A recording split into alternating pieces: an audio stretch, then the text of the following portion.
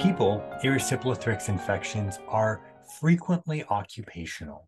So those people in contact with animals are those who are most at risk. So whether it's veterinarians, butchers, or fish handlers, including people who work with not only finfish, we said earlier it's in their slime, but also other seafood, including crabs. There's a few forms of disease.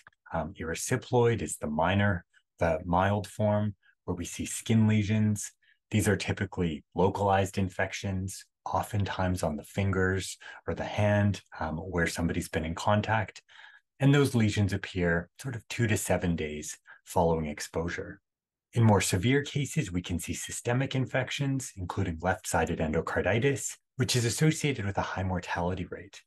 Most commonly, this occurs in debilitated patients. So those who have some sort of underlying condition that means they have a really good reason to get sick. In dogs, Erysipelothrix tonsillarum has been reported as a cause of infections.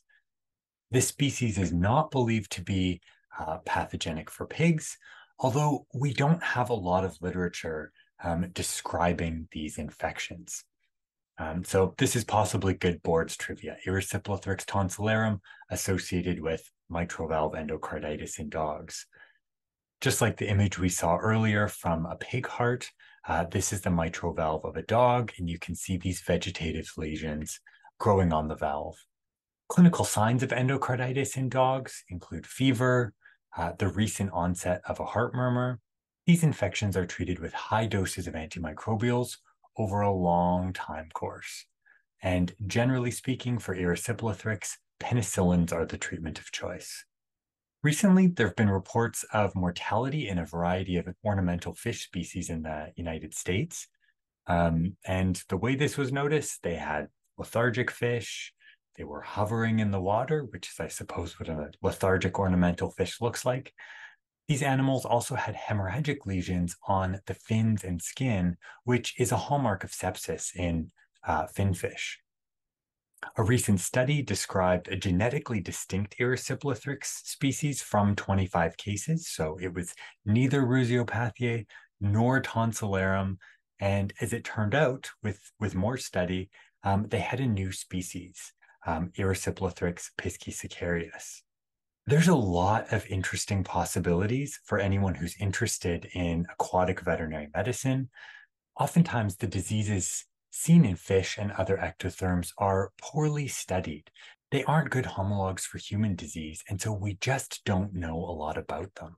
So anyone interested in fish infectious diseases, I would definitely encourage you to look into research possibilities or a career in aquatic medicine. In the case of Erysipelothrix piscisicarius, the organism seems to enter cutaneously before spreading into deeper tissues, although there's many questions that remain. So is there a carrier state? Maybe it's living in their slime. Maybe it's somewhere else in the environment. Is there an effect of temperature on virulence factor expression, on fish susceptibility, or on host range? There's many, many things which remain to be determined.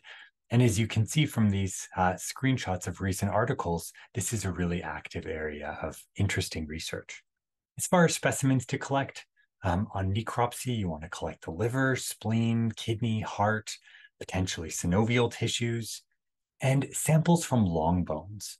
I said previously with the wild ungulates, this is one of the last anatomical locations to be invaded by bacteria post-mortem. And so it's a great place to look for or bacteria causing sepsis. So whether it's poultry at necropsy or wild ungulates in the field.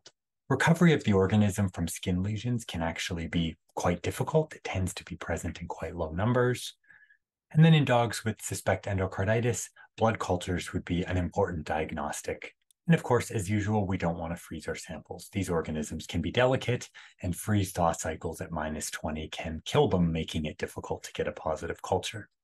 Erysipelothrix can be picked up using pretty standard culture methodologies. It certainly will grow on blood agar, although selective media can be very, very helpful, whether that includes a pre-enrichment with a selective broth.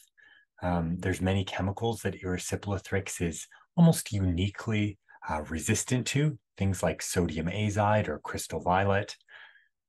Also antibiotics. So agar containing kanamycin, neomycin, and vancomycin are very useful.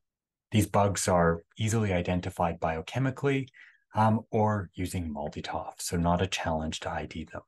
Pathogenicity testing using a mouse infection model can be useful in differentiating between colonizing strains and those which are truly virulent, although this is really more historical as we move away from in vivo diagnostic tests. Erysipelothrix rhusiopathiae has the ability to cause disease in a wide variety of hosts. So this does present a zoonotic risk for people working with animals. It's primarily occupational, so fish handlers disease, working with, again, either finfish or things like crustaceans, so crabs, butchers, slaughterhouse workers, or veterinarians. It also has the ability to infect other animal species. So if you isolate Erysipelothrix rhusiopathiae from a species that it isn't commonly associated with, you should believe those cultures. Erysipelothrix tonsillarum is not known to be associated with disease in people, although it's not well studied.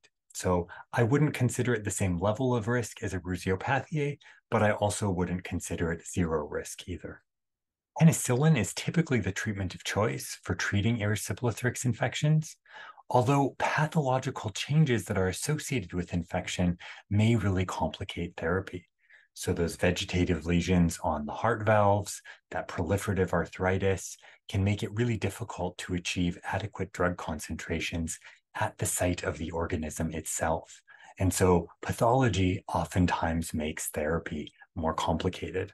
We do have some important intrinsic resistance, sulfonamides, aminoglycosides, and glycopeptides, so vancomycin, which, of course, as responsible future veterinarians, none of you will be tempted to use. Just one new term for today, and of course, a question for self-assessment.